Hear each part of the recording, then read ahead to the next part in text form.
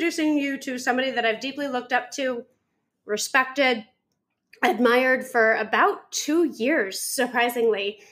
We both met at a place called the City Gala, and it was by the former Ryan Long who put it on. And he was a keynote speaker there, who's the founder of, as you all know, Priceline.com. And he has made his entire life built around the mission of giving back and helping others. So Jeff Hoffman, my man, welcome to Elevation Nation. Thank you so much. So happy to be here, especially with you. Well, we've been friends for a while, and we've always wanted to do a collaboration together. So I thought, you know what, debut show, this is it. And as we were kind of talking before the show started, you've got a really interesting story. We hear these compelling stories about entrepreneurs who become philanthropists. And one thing I've noticed in following your journey is that philanthropist is so much more of a label for who you are than an entrepreneur. Was it always like that? No, not at all. Tell me about what it was like when you were starting. Definitely there was a turning point in that because I didn't have anybody to tell me otherwise. The societal messaging is that success is everybody's trying to get rich and famous. That's what society tells us. Today, everyone's trying to get internet famous on TikTok and YouTube and Instagram. And in the business world, everybody's trying to get rich. So we're led to believe that the definition of success is some combination of 1, 2, or 3 of these things: money, power, and fame. When somebody's wealthy, we say, oh, he made it. When somebody's famous, we say, wow, she made it. When somebody's powerful, you say that. And yet, I have to tell you that I had, along the way, very wealthy friends who are miserable and very famous friends who are miserable. I mean, if you think about, pick it, Kate Spade, Anthony Bourdain, Robin Williams. Clearly, money and fame were not the keys to happiness, but that's not what we're told. Those are the definitions of success. So I'm just being very transparent and saying that, early on, that's the messaging I got. You go out there and try to, quote, make it. So there was no really focus early on. No one was pushing me to philanthropy. They were pushing me to make it in business. And so I was chasing that path because that's what everybody says to chase. Yeah. And you apparently made it. I didn't go through your whole rap sheet here, but I mean, you've got a long list of accomplishments. Out of all of them, which one do you think has the biggest bearing that describes who you are as a human being? Well, it's not any of the things I did in the past. It's the things I started doing when I made this big transition, when I quit being a CEO and I quit building companies, which happened about, 7 years ago. After my last startup, which was ubid.com, we took Ubid. It became a multi-billion-dollar company. We took it public, blah, blah, blah. I was the CEO. That was the last company. And that was the point at which I said, I want to focus now. I don't want to build businesses anymore. I don't want to launch companies. I want to launch people. So I left that business. Well, I really wrote that down. People used to say, what do you do for a business? And I would say, for a living. And I would say, I launch companies. And one day somebody asked me and I said, I launch people. So once I made that transition, everything was different, but that it didn't really happen, like I said, until I made a commitment to spend the rest of my life, trying to scale hope, not revenues. That's beyond. I feel wow. Okay. We were talking offline just now about how about 6 months ago I had my nervous breakdown about really what is that difference, and I would like to say with the most humble spirit, I was trying to chase it, and I was absolutely trying to make this brand monetizable and scalable, and the I made it moments, whether that's the money or the fame, I wanted both. If I can be completely transparent, like both of them, yeah, that sounds fantastic. And then I realized, like some of the wealthiest, most famous people I know, they're empty inside. And that was when I did a very, very strong pivot. Can you tell me about what was a time when you didn't have all the answers and you weren't the international speaker, published author, Hollywood film producer, Grammy Award-winning jazz album artist, one of only 2,000 billionaires in the world? Like, this all sounds pretty amazing and the things that we should want to strive for. but can you peel back the curtain a little and tell me about a time when you didn't feel like you had all these accolades? Yeah, there were a lot of times. When I quit early on in my 20s, so I went and got the engineering degree. And why? Because I was fascinated with engineering? No, because the world told me, go get a degree in something where you can get a good job so you can get a good salary, right? So I was focused on a good job at a good company, a good salary, because that's the messaging, including your own parents, right? That's what mine were saying. I got an engineering degree and I got a job at an engineering company in my 20s now, getting decently paid at a well-known company. And so that's it. That's what everybody's telling you to do. Your parents are suddenly proud of you. So I had a good job. I had a good paycheck. What I did not have was a good life. And I hated my job and I could not stand my boss. And I went in every day and kind of stared out the window from my little engineering cubicle and said, this is really it, right? Actually, you're going to kick out of this. I remember one day thinking to myself, I can't believe I honked at the guy in front of me so I could get here faster today. Like, why didn't I let every car in the highway in front of me? I honked at someone because I was in a hurry. And I was like, to get here, what? And I was thinking, is this it now? And then I even had the most revered guy at this engineering company who'd been there 26 years, Charles. Everybody there wanted to be Charles. And one day Charles summoned me to his office. And this is really bad, but again, we're here to be real on your podcast. I was walking to Charles' office, and since I was in a bad mood because I hated my job, I was counting the steps from my cubicle to his corner office. And it took me 26 steps. And he'd been there 26 years. And as I was walking to his office, I thought, wow, in 26 years from now, I'm going to be 26 steps further. And I was like, just kill me now. This cannot be my fate. And when I mentioned to people around me, I said, I don't really want this. They're like, are you kidding? Everybody here hopes they'll someday get to Charles's level. And I was like, well, if that's the case of everybody here, then I don't belong here. My problem was, where do I belong? Because when I told parents and friends, I want to quit this job, I don't want this, they said, you're an ungrateful idiot. You have a great job that people would kill for at a great company and you're well paid and you don't want it. So that was a time where I was completely lost. The world says this is the answer. I can't imagine it's the answer. And nobody is supporting me. Everybody I tell that I'm feeling lost is telling me you should be feeling thankful, not lost. So I really was lost at that point. I didn't have someone to tell me that there was another choice. Yeah, that's beyond beautiful. So in Hawaii, the ancient Hawaiians have this entire concept over similar things, the definition of success. And their definition of success is that you trust your gut. It's not the money, it's not the fame, it's that you trust your gut. And when you're lost is probably the most you need to trust your gut and the most time where you don't know if you should. What's a tip you can give for us on how do we feel found? Okay, so by the way, I'm really glad you brought that up because I always, from early on, started tuning out.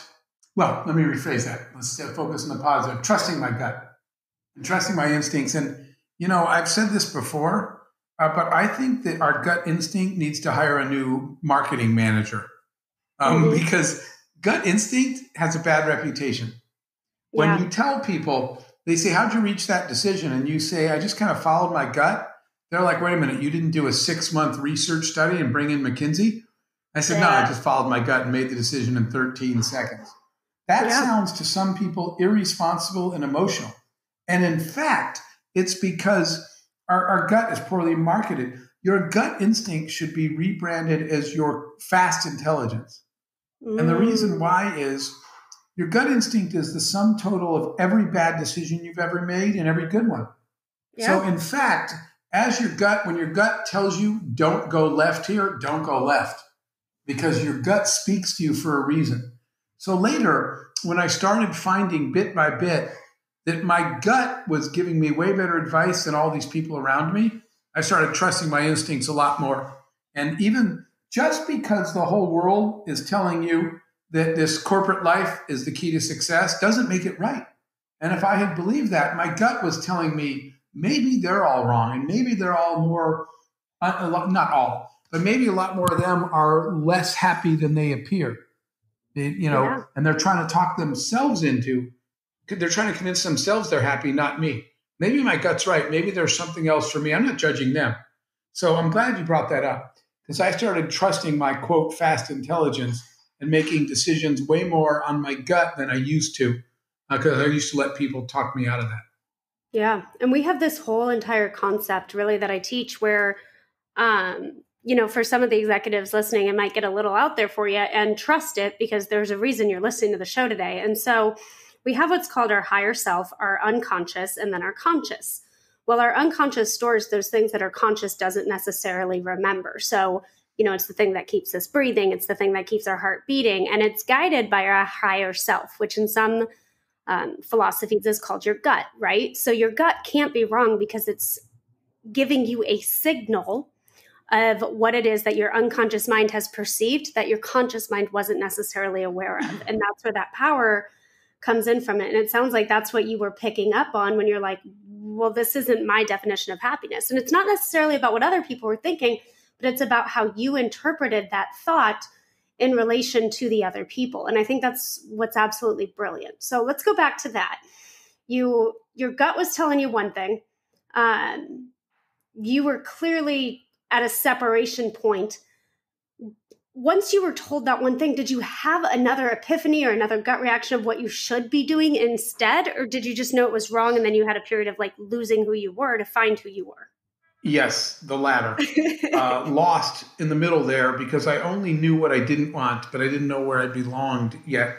And that took a much longer process to get there. You can edit this down if you need to. I want to share resonant frequency with you. Is that okay? Yeah. It's a story of what helped me find myself, really, really achieve some level of balance. I don't even like that word anymore. Later in my life. So I'm going to tell you this story because it was the tool. It was a moment, the really epiphany moment for me, and finding yourself and finding your where you belong. So I'm going to skip the details of this. It's a story for another time. But considering I'm not, by the way, I am not saying that wealth or fame or any of those things are bad. What I'm saying is they're not the destination, and they alone aren't going to make you happy. You can have those things, but don't count on those things to center you or to be the end game. Because I do know people that have achieved those things and are happy, but they weren't happy. They're not happy because of those things. That's the point. But anyway, I say that because at this point, I had made a childhood bet with myself about a car. I'm not a car person, and I'm not a material person. The very short version is, one day I saw a poster of a Ferrari. I grew up as pretty much a poor kid. I don't even know what that was. And I said jokingly, because everyone was so fascinated by it, I said, one day when I grow up, I'll buy a Ferrari. And everybody I ever said that to burst out laughing. And so I said, why is this so funny? And they're like, dude, you're never going to own a car like that. None of us are. And I remember thinking, well, not with that attitude. So I made this little childhood bet with myself that if following my instinct and doing the right thing is right, for example, somebody said, Jeff, you'll never be successful in business. And I said, why? And they said, because you're not an asshole. I said, what does that have to do with it? And they said, you have to be much more of an asshole to succeed in business. I said, who says who? And they said, have you ever heard the expression, nice guys finish last? Yep. I said, yeah. And they said, it's there for a reason. And then I was a little shaky. Why is that a saying? And so I said, you know what? They're wrong. Now, that's just a weak excuse. And so I fundamentally believe that not being an asshole is the key to success. Treating people really well should be my path. If that's true, and I'm right, then I will follow that path. And I should be able to, again, this isn't a story of cars or money. I should be able to buy that Ferrari someday because I should be successful by doing the right thing. So that was the bet I made myself. If I'm right, I'll buy the car just to prove it's doable. Didn't want the car, but I did. I did buy it when I achieved a certain list of things. So the reason I'm telling you that story is I took off one day, Sunday morning drive in this racing Ferrari that I bought. And I was driving this car, And For some reason, real quick, the mic's cutting out and it's really far away. Shoot. I don't know why that is. Is that better? Talk a little bit and I'll let you know. Was it better? I moved a little bit. Perfect. Now you're perfect. Okay. But it sounded like you were across the room. So welcome back. I don't know what happened. All right. So I eventually bought that car. And on one Sunday morning, I took the car out for the ride. And it's a race car. And I was out driving, and it was Sunday morning, 5 a.m. No one's on the road. So I decided to drive fast. Not recommended. Do not try this at home. I drove 70 miles an hour, 80, 90. Now, this car was this racing Ferrari. It's really loud. It sounds like a jet. And so as you're driving, the car is so loud. So at 80 miles an hour, 90, 100 miles an hour, the car is roaring. 110, 120. A weird thing happened. I hit 130 miles an hour and the car went dead silent. And I remember thinking to myself, man, I worked so hard for so many years to get this car and I just broke it. But I didn't know what was going on. Why is the car silent? And so I kept pushing it to see what would happen. At 140 miles an hour, it got loud again. Then 150. I went about 170 miles an hour before I chickened out. Again, do not try this at home. I got home. I called the dealer. I called the Ferrari people. I said, can I ask you a question? They said, what? I said, I was driving the car. It was really loud. But when I hit 130 miles an hour, the car went dead silent. I said, what did I do wrong? He laughed. He said, you didn't do anything wrong. I said, what happened? He said, the car hit resonant frequency. I said, what is resonant frequency? He said, the car was designed to cruise at 130 miles an hour. So when you hit 130, every gear, every piston, every piece of that car was in perfect harmony, exactly doing what it was designed to do, exactly where it was supposed to be. It went silent because it was in resonant frequency. And I hung up the phone and I said, resonant frequency, huh? And then a thought occurred to me. I said, what's mine? What is my resonant frequency? Where am I supposed to be and what am I supposed to be doing that I will feel like I am exactly where I'm supposed to be, doing exactly what I'm supposed to be doing? So I just want to end the story by telling you that I did something that any of your listeners can do. I went home and I wrote down, what are the gears of my engine, right? Happiness, fulfillment is a multivariable equation. So I wrote them all down on a board. I wrote down spiritual health, physical health, mental health, relationship health, financial health. I put all these things down because those are the gears of my engine, right? And you're never going to achieve perfection, so quit trying. What you're going to do is do the best you can and get them as close to balanced as you can. And so I wrote those things on the wall. And what I would do, like at the end of every week, I would go over and look at it and I would say, which of these gears in my engine are green, which are yellow, and which are kind of smoking red right now, which means they're in trouble. So you'd look at it and you'd say, right now, my relationship health is good, but my friend health is bad. I haven't visited my friends in a while. And so then what you do is I'd say, I need to make it a point to go spend time with my friends. Then I'd come back and that one went back to green. But I had an argument with my mom. So now my parental relationship is a little bit red. So I would go spend some time with my mom. Then you have a financial issue and your financial gear is a little out of whack. So you can't find your resonant frequency if you're not looking for it. And I developed that formula by writing all these things down and constantly looking at them to say nothing's ever in balance perfectly, and it's never going to stay that long.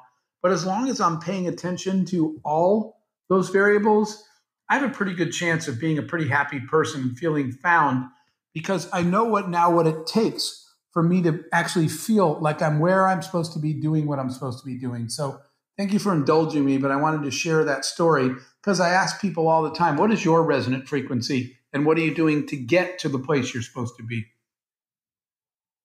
Yeah, I don't know why, and I have no concept of why you would want me to edit that out. Sorry. All right, folks, that's the show. That was beautiful. And you know what I like? So a very big mentor of mine, his name's Jack Daly, and he's an internationally renowned sales trainer. And he comes at it like he's such a hard ass, right? Like, you know, don't find motivated salespeople, you hire them that way. He's just such an overt alpha male. And he's also a big teddy bear. So he's probably listening right now and he'll murder me for this. And he introduced me to his concept of MVP, which I do every year. I'll send you it. You'll get a kick out of it. And it's similar to that in that it's you pick all the categories of your life and you create your bucket list or your to-dos of what it is you want to accomplish in the next 12 months on your master vision plan. So it's like your bucket list for all the categories in your life. And then you rate it every single month of which section are you crushing it? Which ones have you kind of been slacking off? And so that's what it makes me think of. And both of you are just incredibly inspirational. And it's interesting that you both figured that out and then went off and started teaching it to other people. And so that's incredible. What do you do though? Let me ask a real question, right? As if this podcast hasn't been real enough for you. You probably thought you were going to come in and talk about business or your repurpose retool. I like this way better. Me Your topics. Too. The last show would have been all business, but we're elevating now. So let's ask a question. So you thought you found your path. How did you deal with it when people said that you were probably wrong? Or that they didn't trust in you or believe in you? Like, what was your you know what, that's cool. I believe in me. What was that conversation with yourself like? All right. So there is two parts of that. The truth is that does give you self-doubt, especially if they are people you look up to. Yeah. And they're people that you thought were authority figures and smart, and they're telling you you're dumb and or you're wrong. And so I had always had this whiteboard where I would write down the things that drive me, the most important lessons in my life. And I'll tell you what I wrote down that is the answer to your question. I wrote down this. I wrote down, we get our advice from proximity, not relevance. And it's because of a learning that I had. You're listening to people because of their proximity to you, not their relevance to your life. And I didn't know that. And I figured that out because when I quit, in fact, let me tell you this story, because it was when I quit that very engineering job I told you about. And it was the very gentleman, Charles, that I walked 26 steps to see. When I quit, he called me into his office and he said, I hear you're leaving. And I said, I am. And he said, so you think, what do you think you're going to do? I said, I don't know, probably something on my own. And he said, oh, you think you're going to be an entrepreneur? With total disdain. Yeah. I said, I think so. And he said, well, you're wasting your time. And he said, but don't come crawling back to me asking for a job. I don't want you back. And I said, okay, I wasn't really planning to do that. Why do you think I'm going to come crawling back? And he said, because you're going to be a failure in business. And I said, why do you think that? And he said, 3 reasons. And I said, okay. He said, take a seat. And I guess he was going to tell me. And so we decided to share these. Pardon? How thoughtful of him. Yes. He decided to share these reasons. And he said, the first reason you'll never be successful at business, Jeff, he said, was this, I think the first one was lack of, I don't need to remember now, lack of focus. And I said, what does that mean? And he said, sometimes you seem to be working on multiple things at once. He said, and when I've been in this engineering company, he said, when they give me one thing to do, I've worked on that one thing for 3.5 years without doing anything else. And he said, but sometimes I see you and you're working on more than one thing at once. He said, your inability to focus makes you horrible at business. And I said, okay, thank you, I guess. And he said, wait, there's more. He said, the second reason. And so he said, the second reason you'll be a failure at business, he said, impatience. He said, Jeff, you're the most impatient person I've ever met in my entire life. And by the way, as a side note, he's probably right, but nonetheless, he said, I've had times where I wanted to get something done that I submitted upstairs to management, and it might be a year before I got approval back. But I'm patient. I can wait. He said, you're so damn impatient, you'll never succeed in business. And I started to get up, and he said, wait, there's a third reason you're going to be a complete failure. And by the way, there was a baseball bat in his office, and I was about to say, can you just beat me with the bat so we can get this over with? At least that's proving you're impatient. I never thought of it that way. I'll take the pain now so I can get out of here. And he said, the third reason you'll never succeed, he said, is because you have zero respect for authority. He said the rules were created by people way smarter than you, right? The books were written by people that knew what they're doing, not you, not some young person who thinks he's so smart. And I was like, I didn't say that. And he said, you have no respect for authority. The rules are there because people smarter than you created them. And that's why things are the way they are. And you always question everything. So he said, those are the three reasons you'll fail at business. When I went home, I felt kind of bad because this, by the way, happened to be the smartest person I know. And the smartest person I know just told me I was the dumbest person he knows. It hurt. And I had serious self-doubt. But I got over it. I slept it off and said, I'm going to keep going forward. And then I reached out. I started thinking something. Charles is giving his advice to me based on his career. But it occurred to me, I don't want to be Charles when I grow up, even though everyone else at our company does. I don't want to be him. I want to be someone else. So then I said to myself, well, Jeff, who do you want to be? And there was a man in the community that I idolized, looked up to, admired, named Roger. I said, I want to be Roger when I grow up. Roger was an entrepreneur, not a corporate guy. So I reached out to Roger, and I reached out to Roger, and I reached out. And eventually I got a note that said, Roger will give you 30 minutes Starbucks meeting under one condition. I said, what's the condition? He said, you agree to never reach out to us again. Quit bothering us. They said, will you go away if we give you 30 minutes? I said, fine. So I went and met with Roger. Our 30 minutes ended almost 3 hours later. And Roger said, wow, Jeff, you're going to be a great entrepreneur. And I said, why do you think that? And he said, 3 reasons. I said, what? He said, you're a brilliant multitasker. I said, really? Because yesterday I was out of focus. He said, when you start a company, you have to focus on your core mission, but you're going to have to do lots of tasks early on to get there. Your multitasking skills are amazing. He said, the second reason you'll be a great entrepreneur is, he said, because you never put off till tomorrow anything you can get done today. I said, oh my God, that was called impatience yesterday. He said, in the entrepreneurial world, that's called drive and persistence. You're always pushing. Why don't we just do it now? And he said, that's a great trait. And he said, one more thing. And I said, what? And he said, you'll be a great entrepreneur because you have no fear of the unknown. I said, wow, that was disrespect for authority yesterday.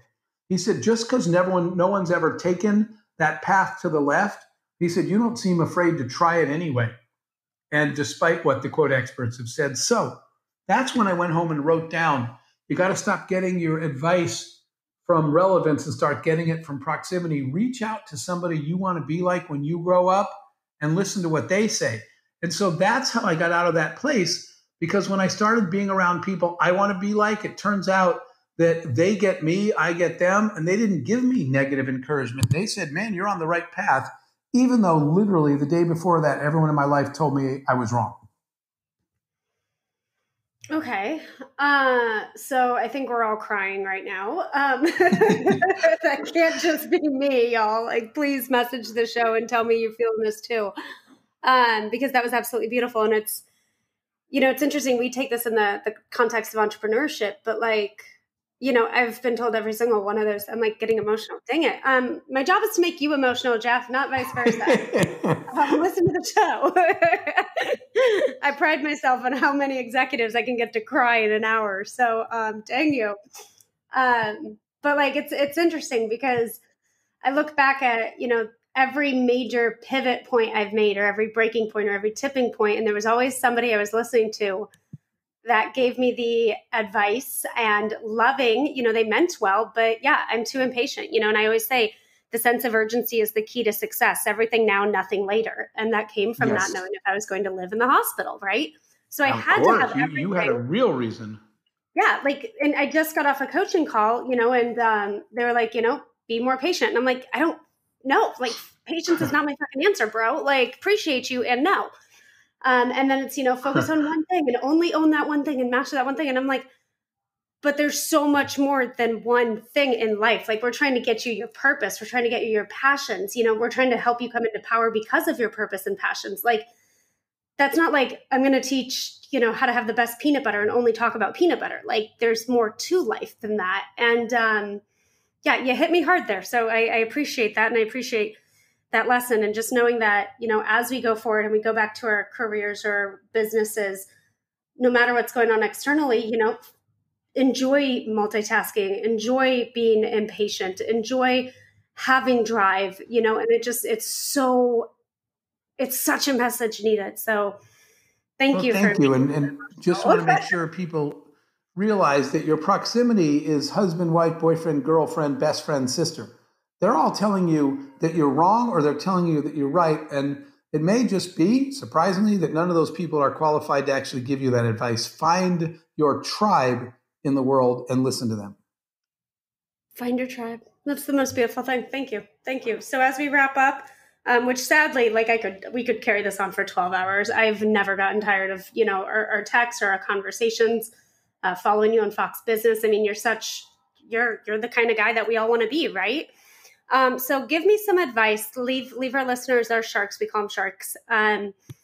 Give our sharks that thing. Like if they're driving to work or commuting from their bedroom to their living room today, what's the thing that you want to leave them with if they are in a place where they feel lost or doubt, or they're listening to advice from people that frankly have no business giving them advice?